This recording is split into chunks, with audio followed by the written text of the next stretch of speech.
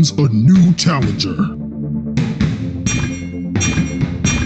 Attacking and defending are the basic building blocks of the vast majority of the games on the market today. So in this Games Without Code video, we'll show you how to quickly and easily create a basic attack, defense, and input system for your game using Bolt. For this, we'll simply need Bolt, a rig character, and 3 animations: idle, attacking, and blocking. We'll be using our wireframe fighting game training character, which is free on the asset store, which comes with several basic attack and blocking animations. If you'd like to download this character asset pack, we've placed a link in the description below. You'll also find a link to download the finished macro we'll create in this video. If you've created or purchased a rig character and don't have an idle, attack, or blocking animation, within an Adobe account, you can freely download some of the many motion capture animations they have available in their Mixamo site. So to begin, let's drag our rig character mesh into our hierarchy. With our character now in our scene, let's next create an animation controller. We can do this by right-clicking in our project window, then going to create and finding animation controller. With our animation controller now created and named, let's go to our animator window by double-clicking our animation controller. With our animator window now up, let's drag in our idle animation. And let's next drag in our punching and blocking animation.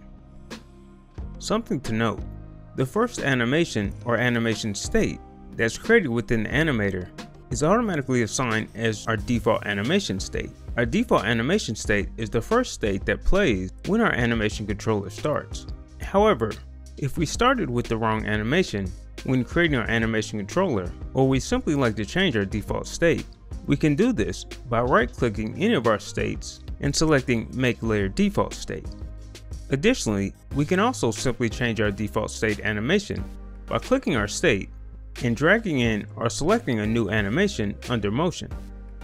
Next, let's make a transition from our fighting idle to our punch state, as well as to our blocking idle state. To do this, we can simply right-click our state, select Make Transition, and then drag that transition to our finishing state. Let's now make a transition back from our punching and blocking state to our fighting idle state. For those unfamiliar with using the animation controller, by selecting our transition in the inspector, we can define the conditions that need to be met for our transition to be enabled. By default, our condition is set to has exit time. This simply means the transition will start once the animation it's transitioning from is complete. If we uncheck has exit time, we can see that our transition needs at least one condition or has exit time needs to be enabled, otherwise our transition will be ignored.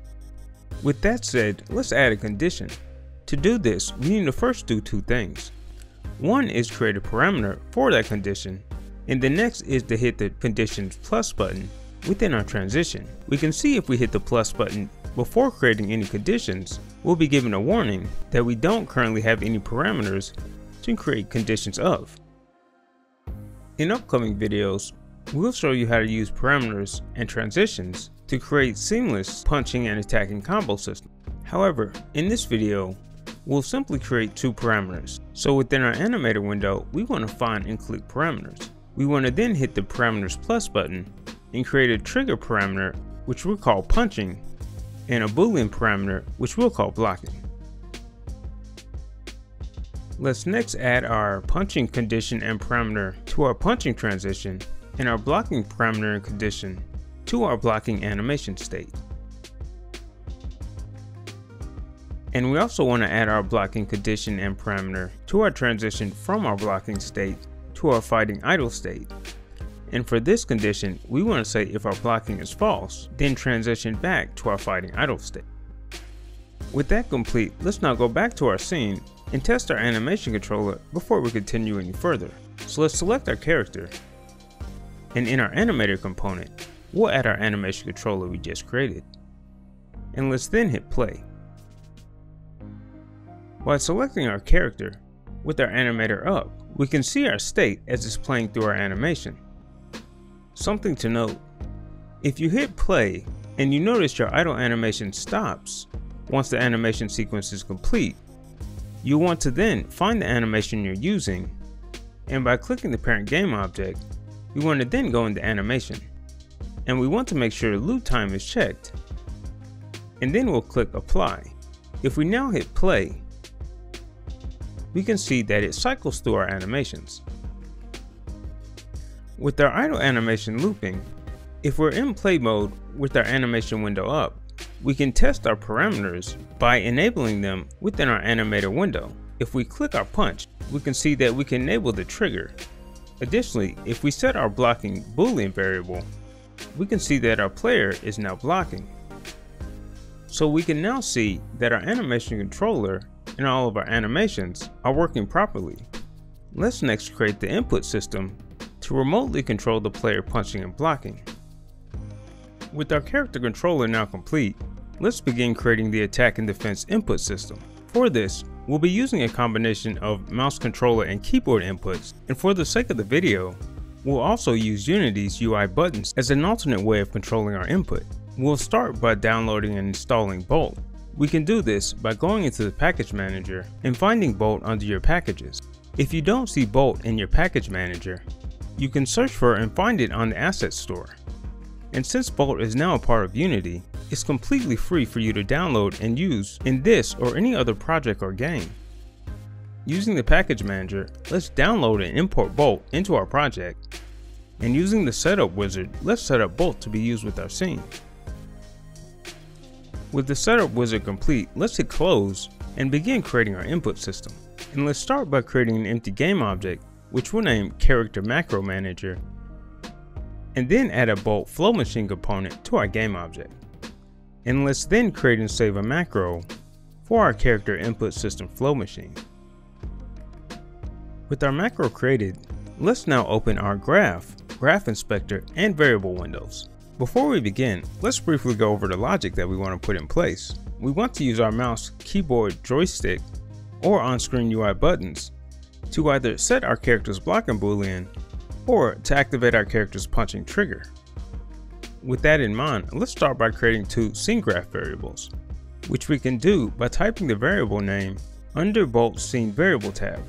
Our first variable will be for our character game object, and our second variable will be for our character's animator. And under our character's type, we want to make that a game object, and then use the character in our scene as its value. And since Bolt won't hold a variable type, if the variable doesn't contain a value, we can simply keep character animator type as null. Next, let's create a Boolean variable which we'll call isBlocking, and then another variable which we'll call attack key. Our attack key variable is going to be a key code type, and this will simply allow us to alter or adjust our attack key within the inspector. Lastly, we'll create two more variables, one for our attack UI button and one for our blocking UI button. With all our variables created, let's begin creating our graph. To begin, we want to use our start event to set our character animator variable with the animator component from our fighting character object variable. To do this, we can simply drag our fighting character object variable into our scene. Then, using a get component node, we can take that component and then place it into a set variable node for our character animator variable. We also want to make sure that we set our isBlocking to false, and we can do that by simply using a set variable node and a Boolean literal node and placing that in our graph after setting our character animator variable. With that complete, let's begin setting up our input. To do this, we're going to use our update, so let's start by outputting our update event to an input getKeyDown node. Since this node returns a Boolean, we'll need to output it to a branch node. And if that branch is true, we then want to use an animator set trigger node. For our trigger name, we'll use punching, which is the name we use for our parameter in our animation controller. For our animator input, we're going to use the value from our character animator variable. And for our input key, we're going to use the value from our attack key keycode variable. Before we continue, Let's first test our graph and make sure everything is working so far. So we can see at the start that our animator variable is set with our practice character, and when we press our spacebar key, which is our key code, our punching trigger is set. With that complete, let's now set up our blocking input system. For our blocking system, we want the character to block as long as we have a button held down. Let's start by creating or duplicating our update event, and we'll then create an input get button node. For our button name, we want to use the string fire2. And since our get button also outputs a boolean, we want to again use a branch node. And we want to say if that's true, we want to then set our isBlocking boolean to true. Before we create our animator node, let's duplicate this node group. And for our new node group, instead of an input get button node, we want to use an input get button up node, since this button will return true when the player is no longer pressing our input button. And we also want to set our isBlocking boolean to false. Let's next create an animator set boolean node. For our input animator, we'll again use our character animator variable, and we'll use our isBlocking variable as its value. And for our name, we'll use blocking, which is the name of the blocking boolean in our animation controller parameters.